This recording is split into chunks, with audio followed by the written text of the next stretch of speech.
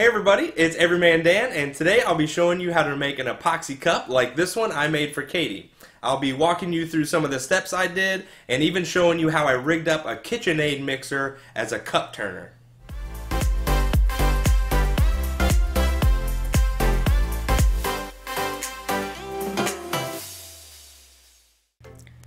So guys, for this cup I needed a white background. I went to the store and I could not find any cups with just plain white background.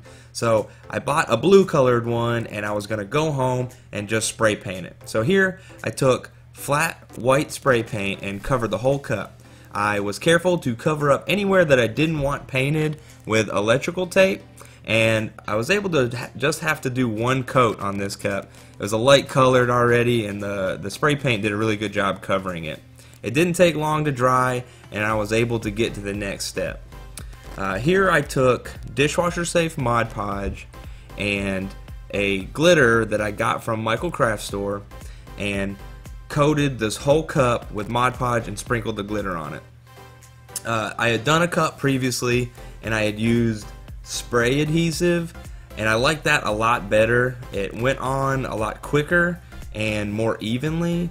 When I was using this Mod Podge, it took me so long to get all the bubbles and trying to get it as smooth that by the time that I was finishing putting the glitter on, it was already starting to dry and I didn't get great coverage.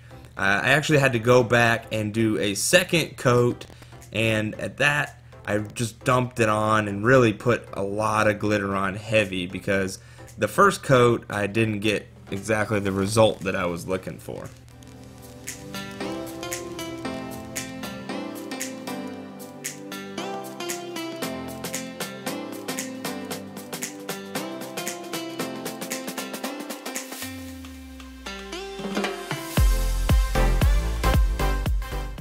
Once you've got the whole cup covered, you want to take a top coat, just a clear spray paint, and cover the whole cup. What this is going to do is going to seal your glitter where it is. So when you start to do our epoxy layer, we're spreading it around with our hand. We're not picking up little pieces of glitter and moving it around and causing kind of inconsistencies in our epoxy layer.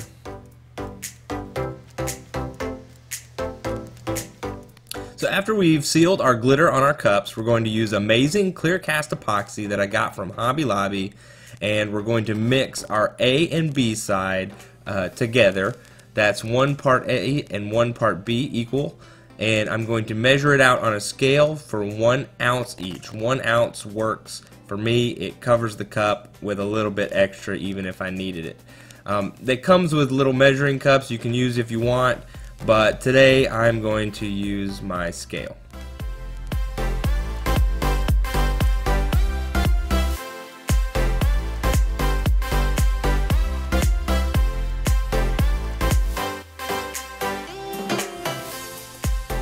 Alright, so once we've got all our epoxy stirred up and looking good, you're going to want to take it and spread it all over the cup.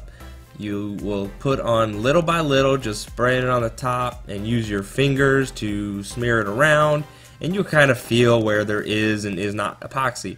So you just want to make sure this first go around that you get every bit of the cup covered. We're not looking for thickness or smoothness right now. We're just making sure we don't leave any spots untouched. Keep turning it as you go, spreading, and you'll be able to kind of feel with your fingers where it already is and isn't. So even if you can't quite see it, most of the time you'll feel it grab a little bit where there's not epoxy.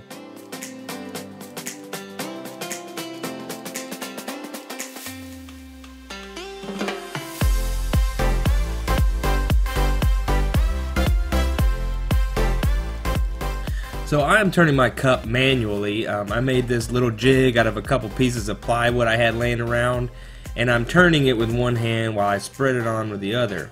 A lot of people make automatic ones out of rotisserie motors, but I rigged up this little beauty here with our KitchenAid mixer. It takes a long time to be sitting there and stir it. You're going to be turning it for a couple hours by hand. So after the first hour or so, I said there's got to be a better way. I took an old piece of wood, I shoved it in my PVC pipe, made it a little adapter, and turned it on. And honestly, this thing worked a lot better than I was thinking it was going to.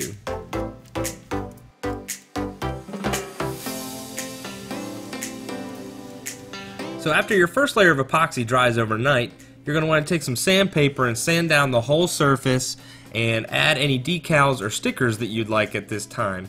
I wanted to put some crayons along the bottom of the cup, and instead of trying to do it in one long sticker and having to deal with all the wrinkles and things that go with that, I cut them into about 3 crayon wide strips and attached them one by one all the way across. This was a lot easier and I didn't have any problems with wrinkles. I had one little bubble that I tried to get out here. I'm poking it with a knife and working it out with my fingers. But other than that, everything worked really well.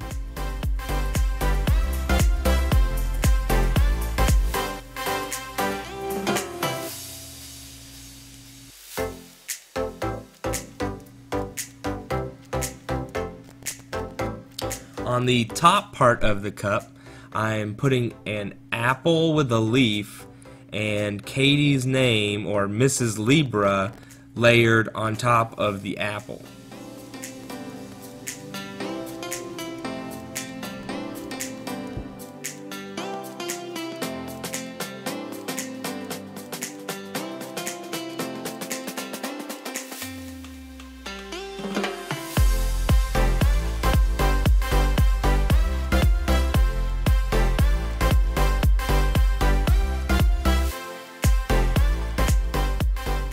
There's Harrison chewing on some straw. After we get all the stickers and everything we like on the cup, we're going to do one last layer of epoxy, and it's going to be done the same way as before, but just clear. And this time, after we're done, we won't sand it because we want to keep it a nice glossy finish.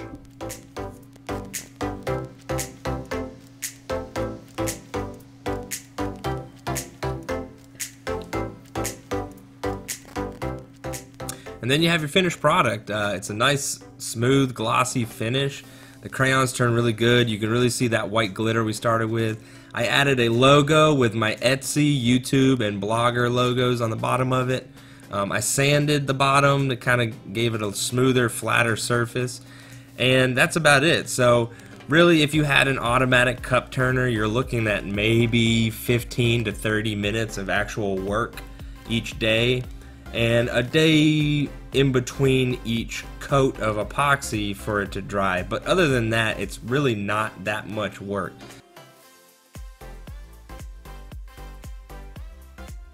Well, I'm really happy with the way this turned out. Katie loves it, and everyone I show says nothing but good things about it. I've opened up an Etsy page, everymandan.etsy.com. You can go check out what I have for sale up there. Right now, it's just a couple things. I plan on adding a lot more here soon. But go check that out and see what's up for sale there. Or you can message me below and we can work something out if you don't want to go through Etsy. But be sure to like the video, subscribe to my YouTube channel, and leave any comments below. I'd love to hear back from you. I hope you like watching this video, and I'll see you next time.